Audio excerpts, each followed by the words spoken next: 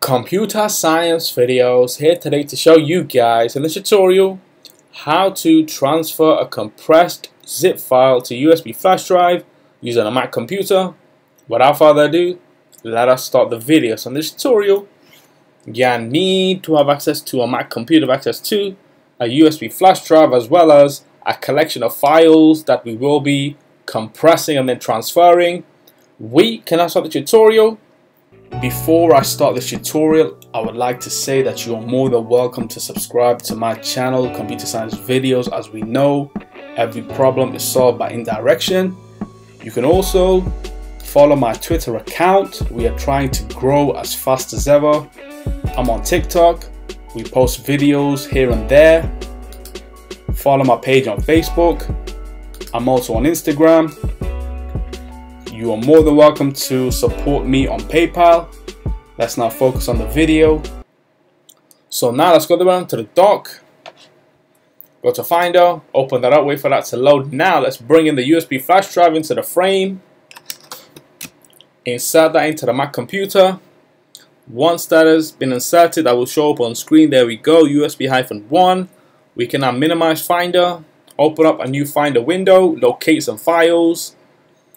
We have a document, highlight, Command-C, copy, paste to the desktop, Command-V, take a folder, Command-C, Command-V to the desktop, go to Music, locate an audio file, highlight, copy, go to the desktop, Command-V to paste, go to Movies, go to Videos, locate a video, highlight, copy, go to the desktop, Command-V to paste. Let's go back 1, 2, 3. Let's now take a PDF file, highlight, Command-C copy, Command-V to paste onto the desktop, close Finder. Now what we will do is highlight all the files on screen, right click and then compress to a zip file which is now archive.zip. Go back to Finder, USB-1, take that archive.zip file, copy, Command-V to paste, delete everything on the desktop, highlight, Command delete, remove from the bin, and now let's go within the USB, extract the zip file within the USB flash drive, double click, that will open up within the USB flash drive, click on the folder, there we have all the information that was collated, compressed, and then transferred to USB. We can now quit Finder, eject USB-1, remove from the computer.